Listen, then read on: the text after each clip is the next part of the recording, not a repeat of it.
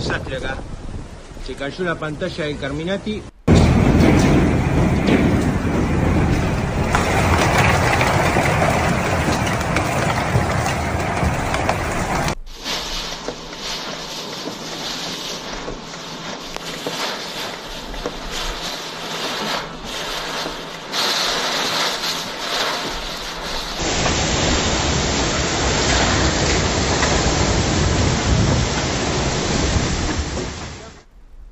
Hailstorms are relatively common meteorological phenomena, but occasionally they manifest with such intensity and the scale that they garner significant attention. One such extraordinary event unfolded recently in Argentina, where a hailstorm of remarkable severity caused widespread constant of material damage. The hailstorm, described by local meteorologists as one of the most severe in recent history, hit several provinces in Argentina, leaving a trail of destruction in its wake. The storm was characterized by large hailstones, some as big as a tennis ball, which caused extensive damage in vehicles, some homes and crops. Residents in the affected areas were caught off by surprise by the suddenness and intensity of the storm. Social media platforms were flooded with images and videos showing streets covered in thick layer of hail, cars with a smashed white shrift and damaged rooftops. The visual impact of these images highlighting the storm ferocity. One of the hardest hit sectors was agriculture, in a country where agriculture plays a vital role in the economy.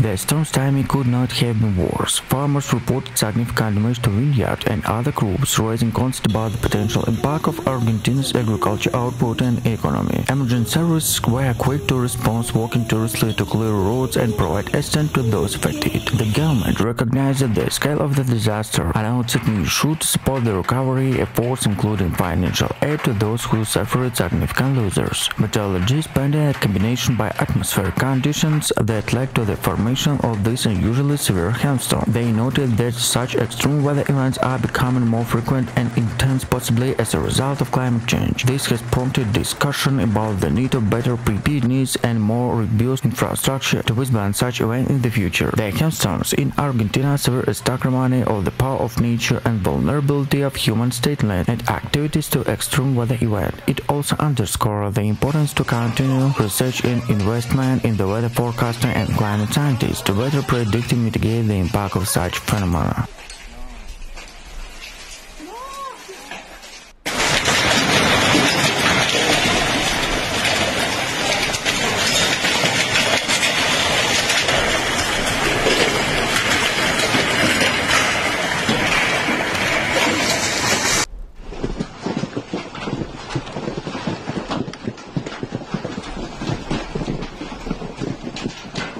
At least 13 people have died in Argentina, the major local town, since Saturday after a severe thunderstorm hit along the South American country Atlantic coast. At least 13 people died in Argentina after a severe storm hit the part of city of Bahia Blanca with a strong wind and rain, about 14 miles south on the capital Buenos Aires, officials said. The National Meteorological Service warning Buenos Aires residents of the storm, which had gusted up to 86 miles per hour, making it comparable in a hurricane to a Category 1 hurricane that blew roofs off in Bahia Blanca. What's happening in this way? The storm is expected to bring heavy rain and strong winds on the capital. Images published by local media show heartbreaking scene in Bahia Blanca. Some more than 300,000 people. The video showed gusting winds on the sides and a high-rise buildings accompanied by dense flashes of lightning and a suffocating haze enveloping much of the city. Photos show fallen large trees and destroyed buildings, some with the roofs ripped and collapsed. In a statement, President administration experienced consolidates of families and victims to advise locals to stay in their homes until Sunday morning. Sitting and devastation wind gusts in the area, which with a speed exceeding 115 km/h.